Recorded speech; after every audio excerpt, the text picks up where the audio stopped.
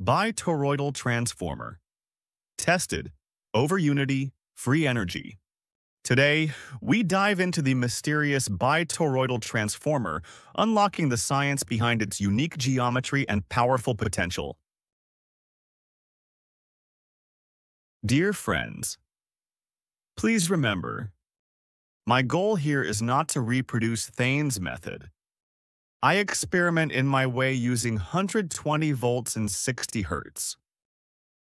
This experiment uses only the transformer itself. This video contains high-voltage demonstrations that can cause severe injury or death. Do not attempt to replicate unless you are professionally trained and equipped. Safety is not optional, it's vital. In next video, this type of silicon steel will be arranged alternately.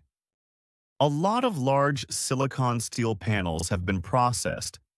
These types of silicon steel cores are not available in the market, so I bought the sheets and processed them at CNC machine.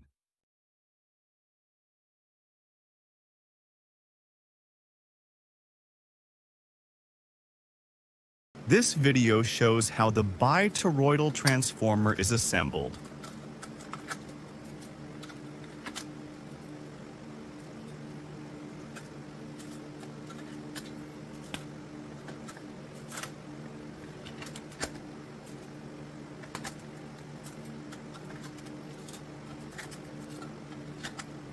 Why do I check this?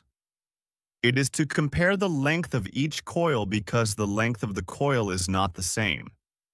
Therefore, the induced output voltage depends on the length of the coil.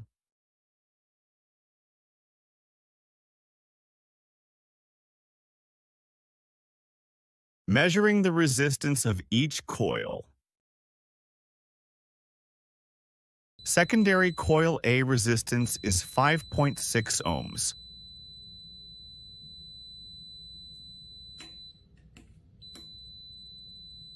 Middle coil primary coil resistance is 3.1 ohms.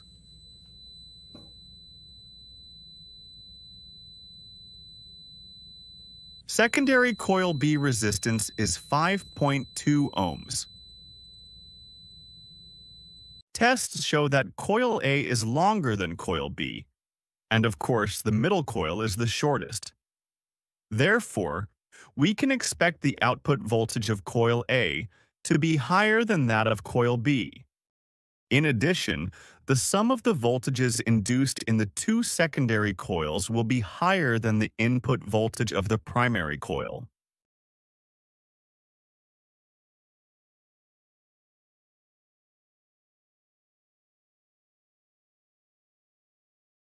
Electric power is on now.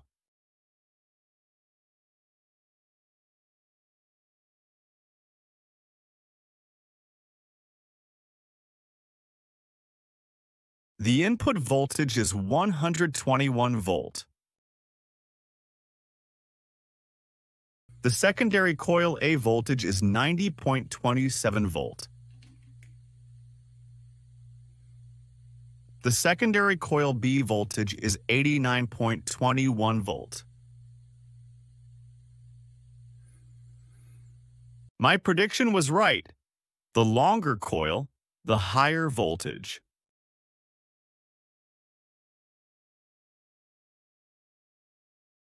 This is a very important experiment.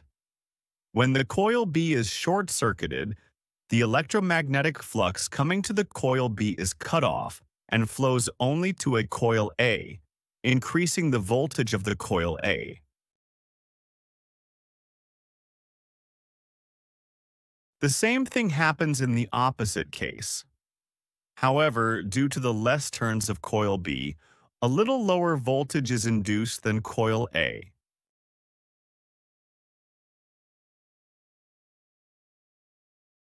We will look at whether this transformer is an overunity device or generates free energy. This is the display of the power meter I built. This will measure the power consumption of the devices. This is a 220-volt 300 watts heating lamp power test using 120 volts.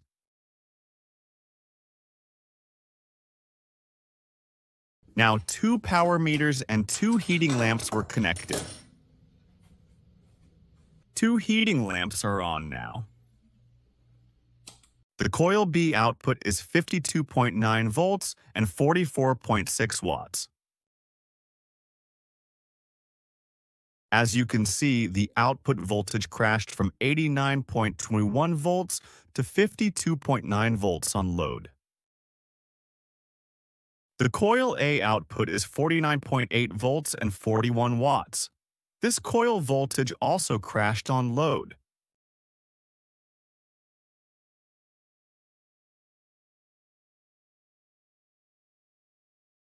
This is a diagram that illustrates the characteristics of this transformer very well. Unlike conventional transformers, this transformer has a bypath, which allows electromagnetic force to flow while avoiding places with high resistance, just as water flows. This phenomenon is caused by the back electromotive force.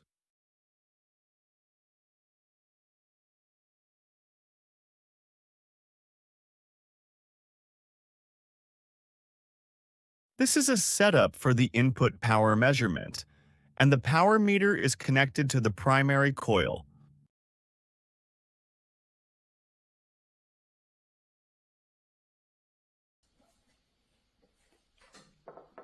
The power cord is connected. The voltages of the secondary coils have increased a little because the power meter has been removed from them.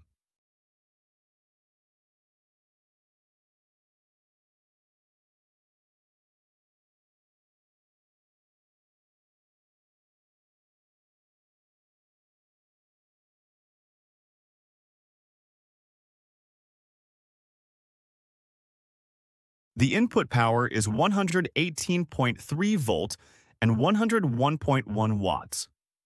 Also, power factor is 67%. As shown in the chart, the output power was consistently lower than the input, with the overall efficiency measured at approximately 85%. In this configuration, the Bi-Toroidal Transformer demonstrated no advantage over conventional transformers. On the contrary, it was significantly heavier and more costly to produce, with no performance benefits to justify these drawbacks.